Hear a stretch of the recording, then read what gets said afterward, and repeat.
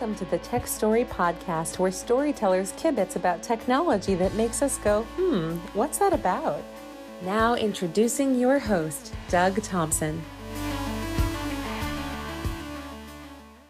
In this episode of the Tech Story Podcast, I interview Jeff Young, the LinkedIn guru. We talk about things like how he became the guru, his mother's suggestion that he join the club of knowing how things work, the FUR model, 56K modems, and most importantly, being confused with a guitarist from a metal band. So hi, everybody. Thanks for joining us on the Tech Story Podcast. I have got the LinkedIn guru with me today, Mr. Jeff Young. Jeff, how you doing? I'm doing great. Talking to the Doug Thompson. I assume that you put the in front of it for the same reason I had to put the in front of the LinkedIn guru, right? Some of us is aspirational one, because it takes a lot to live up to that. You know, it's a constant thing you're doing. Yeah. The and the second was I didn't want to be A, because there's already an author and these other. Let those other guys be A. One among many. What's your favorite tech story? I asked this of everybody, and we sort of talked about it. Well, it was long ago in a galaxy far, far away, but my favorite tech story is use of technology in terms of helping people from an onboarding standpoint. At one point in time, I was actually responsible for all the onboarding that was done for the consulting practice. And we used to have, I'll specifically talk about it from a college entry program standpoint. We used to have kids, shiny-faced consultants coming out of college that we were trying to help, get indoctrinated to the firm. Well, we used to have a 4-week program, sit down, butts in seats program that they go to a hotel and sit there for 4 weeks and get indoctrinated, right? Well, we took that and kind of, the way my boss put it was blurred the lines between knowing, learning, and doing.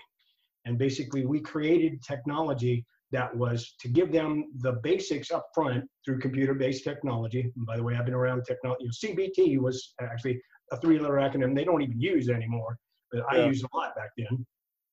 And we created computer-based technology to get them ready. We then took them through a 1 week's worth of indoctrination, because it was still important for them to get the flavor and the culture of the firm, and meet the partners and those kind of things. And then we put in place technology that was after the fact so that they could get the training that they need just in time, much like manufacturing just-in-time work, right? So in essence, we saved the firm millions of dollars, and it was something I'm very proud of, but it was a great use of technology because it was technology that blurred all those lines without taking away the fact that we wanted to make it meaningful for every one of the human beings that came to our firm as well. Well, and that's a great use. I mean, that's what technology, in my opinion, should be used for. And it should actually, when it works well, it fades into the background. You don't have to think about it. It's a vehicle to get across, a message, learning a new skill, things like that. And you've seen technology again. You go back as far as the CRT and the green screen days. Even before that, actually. Yeah, I remember back in the day when hard drives got to below $1 a megabyte, and I was excited. When it had come down from at least like $100 per megabyte. Yeah, exactly. You've continued to evolve. How'd you become the LinkedIn guru? That I actually didn't even get involved in LinkedIn very much until I retired. And I retired about the beginning of 2008. I wanted to make sure that I could continue to network with people, because that's one of the things that I believe is networking is like air. You need it to survive. And so from that perspective, I wanted to make sure that I wanted to network with people. I wanted to also network with professional people, continue. So I asked my network, what's the best tool for me to do that? Now that I'm going to be retired, but kind of, and to some degree, maybe out of the loop. And to a person, they said, well, LinkedIn is the place you need to be. So I've been on LinkedIn since May of 2004, but like everybody else, I built this thing, treated it like a field of dreams. If you build it, they will come. No, never happens. Okay. But I let it sit there for 3 or so years. But then I decided, well, if it's going to be LinkedIn, I'm going to have to learn how to do this stuff. So my decision process was such that, well, if I'm going to learn how to do it, maybe the best way for me to learn how to do it is to start teaching it to other people. So that's exactly what I did. I started teaching it. I started doing 2 seminars a month, and then maybe 4 seminars a month, and then 5, 6 seminars a month. It even got up at one point to like 9 seminars a month. Oops, too much. Yeah, wait a minute, I'm a retired guy. That feels too much like work. I don't want to do that anymore. But the whole point was I learned how to use it by teaching it. The interesting thing is that I had people come back to my seminars a lot. I mean, there was at least one of my good friends that came back to like 6 or 8 of my seminars. And I'm not quite sure what that means about me or about him. Either he's a slow learner or I'm a rotten teacher. No, maybe neither of those things, because LinkedIn LinkedIn is one of those things that you need to kind of take in bite-sized chunks. So from that perspective, about the end of the 6th seminar, being the friend that he is, he comes up to me afterwards and he said, shakes his finger at me and he says, "You know what, Jeff? You're a real guru at this." And I went, "Guru? Yeah. I really like the sound of that. So maybe I'll start calling myself the guru." And then I took it to the extra level and I said, well, if I'm going to call myself the guru, what does guru really mean? Okay. So I looked guru up in the dictionary, and in the dictionary, it says guru equal teacher. And I'm going, cool. That's me. I've been doing that practically my entire life as a project manager and many other things. So boom, that was it. And then from that point forward, then it was a matter of, I just start calling myself that because someone else called me that.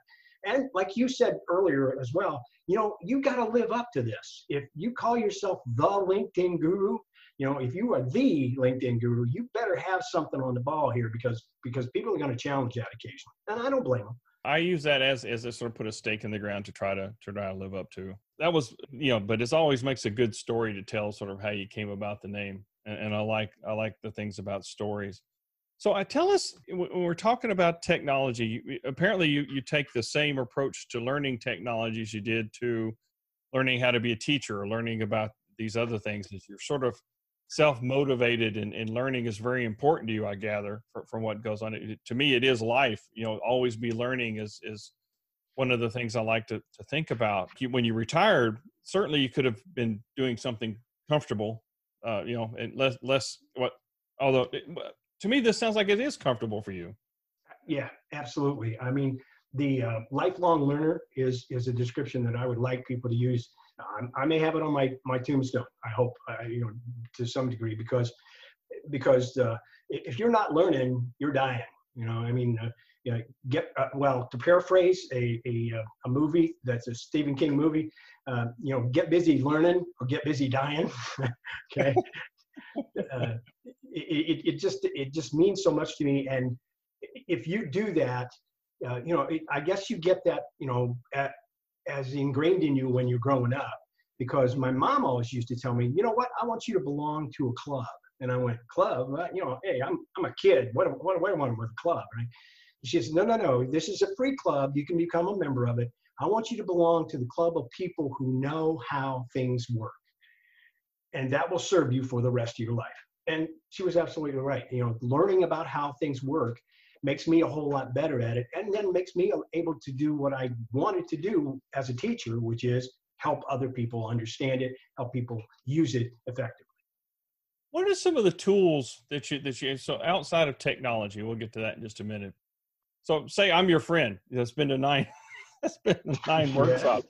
What do you use to sort of get through to the people that aren't quite getting it on the first take or the first approach you take? Well, there's a model that I learned that is way, way back in those same Ernst & Young days. And it's called the FIR model, okay? The approach to anything and getting someone to learn something and be able to use it effectively goes from F to I to R.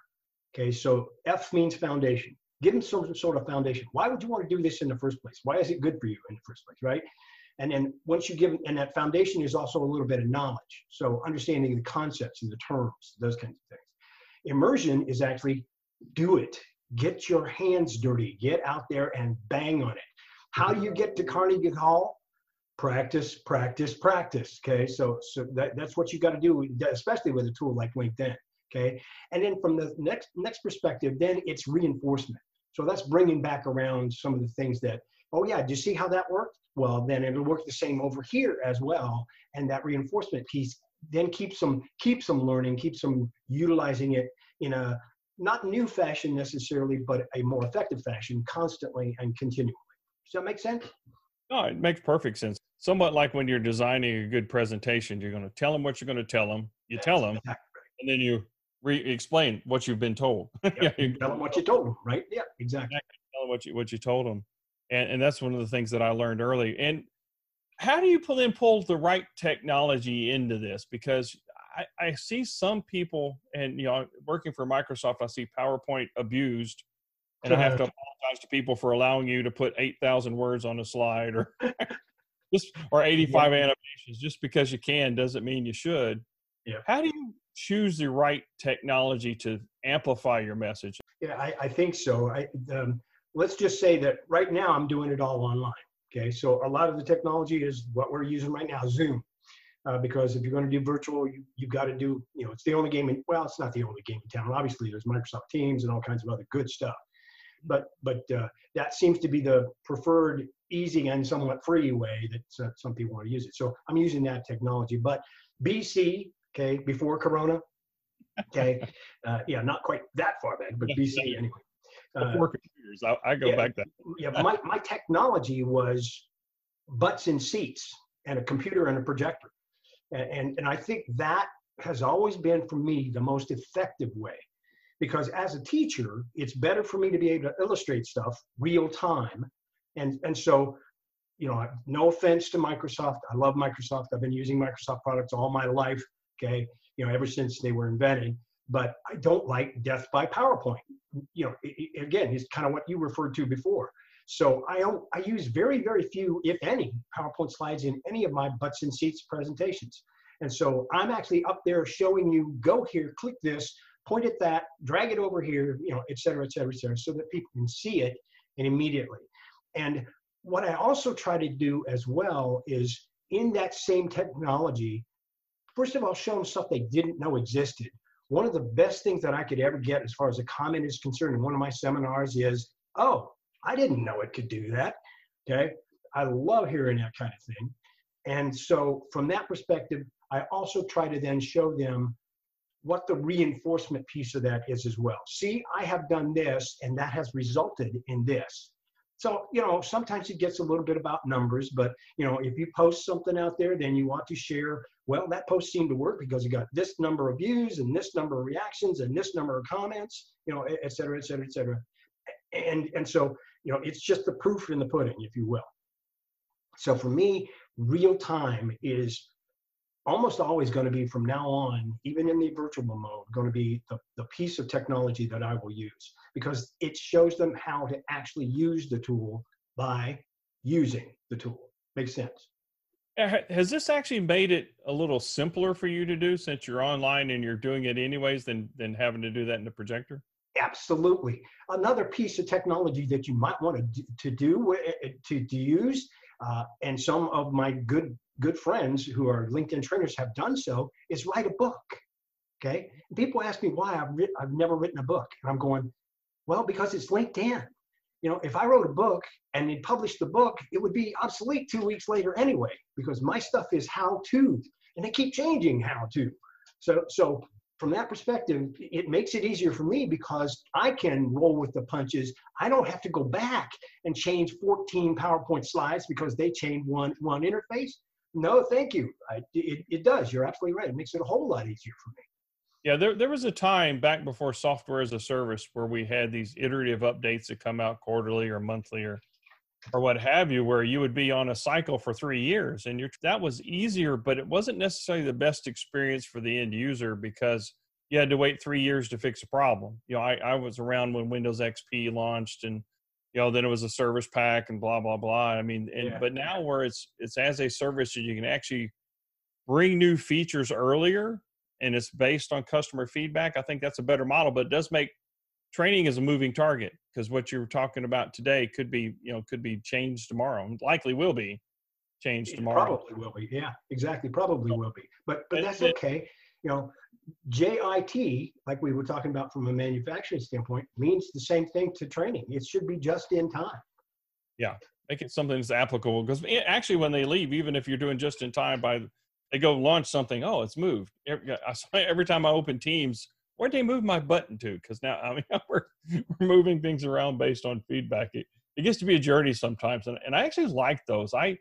When I get up and do a presentation or talk to somebody, and you come upon either a question you've never had before that makes you sort of think, or you, hey, can you do this? And something's moved. It creates some interesting journeys. One, it gets me a little bit out of my comfort zone where I have to think back on my feet, but it's also, you're sort of learning together. Have you experienced things like that? That's exactly right. I think that's a really good point, because as a teacher, you need to train yourself to roll with those punches, because of the fact that you may go look for something and it moved. You may, and one of the other, that real time, I still believe is really the best way, but it also brings with it its own unique set of challenges, because of the fact that there are 675 million of our closest friends out here on LinkedIn, and Microsoft can't roll everything out within an hour, okay, to all 675 million of those people. I think you recognize that. Yeah, thank goodness. Well, yeah, I mean, I hate to have that kind of a job, to tell you the truth, nowadays. But the version control is obviously something that's a huge aspect of rolling out any software nowadays. Always used to be, even more so now. But my point being is that the challenge that comes with it is, I, as a teacher, I might put something up on the screen and somebody might go home, look it up, and they don't see exactly the same thing at all. Mm-hmm. Okay, so I'm constantly having to say that what you see is what I got, not necessarily what you get, okay, when you actually go through this process. But if it has rolled out to me, it probably will roll out to you eventually. So it'll be there sooner or later. You teach it, and I like to think that as I go explore and go through this, and then we'll find something, I try to explain my thought process behind the sort of searching for where this went, because inevitably they're going to face the same thing. Well, from a technology standpoint, one of the things that I learned in debugging or going through the process of figuring out what went wrong is that there is a standard operating procedure that you go through each and every single time. So it's answer this question, eliminate this, and then go on to the next thing, et cetera. And honestly, this is an old tech support joke, but the fact of it is, did you turn it off and turn it back on again? Is it on? Okay. Is the first of those questions all the way up to the point where, oh, if it moved over here, maybe it's in this pull down instead of that pull down. Okay. From that perspective, you've got to roll with those kind of punches. And honestly, I love the tech jokes that are like that, because I've experienced it. I've been there, and I know how funny it can be. In quotes, funny. there was a commercial, I think it was a Far Side actually, that back in the day, these two guys in a cube, and this one guy sort of leaning back with his hand over the microphone, says, I think I'm finally getting through to him. I hear the shrink wrap coming off the manual. So, yeah. So yeah, we've all been on that journey. What? Tell me about a time when something just totally broke. And I'll share first, because I don't like to put you on the spot. But I was doing a presentation in front of, we had a retirement community close to where I live, and they had like 1,000 members. I mean, they were all retired, but they were very interested in technology and computers. And I would come up and I'd give a talk on it. And I was using a new product that we had called Sway, it's all internet based, right? So you have to have a connection. There's no hard copy at that point in time. So I'm going up and I've got like 15, I don't use a lot. They're usually like pictures that I use to sort of frame and do a pivot on a talk that I have. But I was pulling that up, and I got about 2 tiles into that, and they forgot to tell me that they were going to be working on the internet service that day. Uh-oh. And so I'm totally like, okay, well, so I shut the projector off. I could do shadow puppets, which I'm horrible at. Yeah. But we had a discussion, because I knew back in my mind what I wanted to talk about. And we took some of these interesting, and they said, that was the best presentation, because they'd seen me do it a few times, but we've ever had here. It was that personal experience. I was up there. I wasn't talking at them. We were talking through them, and I was, we were telling jokes. So certainly in your career, if you're doing 9 a month, you've had something like that happen. Oh, absolutely. I mean, there was, it happens all the time, even on a Zoom session that was a week or so ago. I'm doing a Zoom session for a nonprofit, and the guy who is the host of the Zoom session, his Wi-Fi goes belly up. Okay. Oh. Now I'm still on. Okay. Yeah. And I'm going, Ken, you still there, Ken? Okay. Yeah. So, unfortunately, all that did was well, fortunately, from the standpoint of the tool standpoint, he died, but nobody else did. Everybody else is still here. So again, it's roll with the punches. I'm going, well, Ken will be back. Okay. Please stand by, do technical difficulties, that kind of thing. Now, he never did get back. Okay. So, it was 10 minutes more. I finished up the presentation, it was all done. So, it's cool. Now, the good news about when I'm doing this and you're the set of the Zoom session, usually that means your technology is the piece that I'm relying on, right? Mm-hmm. So that takes kind of the onus off me a little bit, makes it a little bit easier for me. The other day I did something, and I'm going to give her a shout out now. I hope this is okay, but there's a lady by the name of Brenda Meller who does a lot of LinkedIn Lives, and I love Brenda, and she's fantastic. I've done like 3 different LinkedIn Lives with her. But the other day, it took us 3 tries to get LinkedIn Live to start correctly. And finally, 3rd time's the charm, we actually got it to work. So we did like 7 minutes, 5 minutes, and then half an hour, 35 minutes. Mm-hmm. But, the 3rd time was the charm. It took 3 times to get it to actually work for us to actually be able to get the live session up and running and rolling. And that's just because, hey, life is a server farm, folks, and if there's a server out there that goes belly up, you might actually have to wait for a little while before you get started. Yeah, I've been in tech pretty much my whole life. I mean, I started working on copiers and those things would break. But, it's things happen, things break.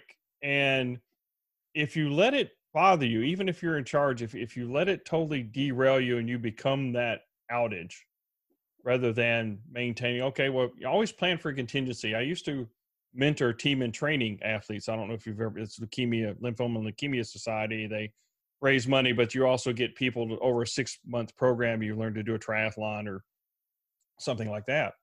And I was a mentor for that program. And I would always tell my mentees on race day, because I've got some triathlon, I did a couple Ironman. And I said, look, on race day, plan for at least one thing to go wrong, and if it doesn't, that's a bonus day. That's a rare, enjoy that. But if it does, then you don't freak out. You don't just throw a tantrum and you're okay. It's one thing, you work through the problem. So I think giving permission, people to expect that, hey, something may go wrong and I'll be ready for it. I'm not going to let it totally, break me down. Yeah. I mean, it's not as much of a problem as it used to be because technology is actually quite a bit more reliable and a lot better than it ever used to be. So I don't have to plan as much as I used to before, but, because I very rarely now, I might have something that is I've usually got a 1-page handout that I'm almost always got with me as well. Now I can't do that virtually as much, right? But if I've got a 1-page handout, if everything goes to in a handbasket, okay, then I'm still okay because I've still got that 1-page handout that they can look at, I can talk to, and we can have a conversation about. So worst case scenario, we still have analog. Analog? Oh my goodness. Are we talking about listening to the modem mating call here? No, I don't think. I'm talking about paper and pen. Oh, that analog. Okay, got it. Yeah. We're not talking about that, the war games with the modem and oh, yeah, the Whopper. Yeah. Although I do remember that when I got 56K, I said, "Ooh, I'm killing it now." Yes, yeah. Oh boy, am I quick now, baby. What do you see sort of the future? I mean, going back, because you did a lot of in person before, you had the butts and seats. Now you got the virtual butts and the virtual seats. As we come out of this, everybody has to work from home. And this is asking you to be a philosopher a little bit. Where do they go? I hate the term new normal, but what becomes normal? Yeah, no, you're right. I'm not really fond of that new normal term, but because there's always a new normal, right? Yeah. It's always changing. I don't know that this is philosophical, just I guess in my humble opinion. I think honestly that it's going to move us a little bit more toward the virtual than we've ever been before. So I think there's going to be a lot more people working from home. I think there's going to be a lot more virtual sessions. I think there's going to be a lot more virtual training, those kinds of things. But from my also personal perspective, I hope I can get back to the actual in front of a crowd and actually be there, because it is so much better for both of us, the learner and the teacher, because I get to hear, I get to see, I can see that glazed look, at the deer in the headlights look. I mean, I can't see that through Zoom. It's just not there. So I got a feeling that we've moved off the dime and we're gonna get there and stay there for the most part. But I really am looking forward to going back to when I can actually get in front of a crowd. And that's probably just because I'm a frustrated stand-up comedian anyway.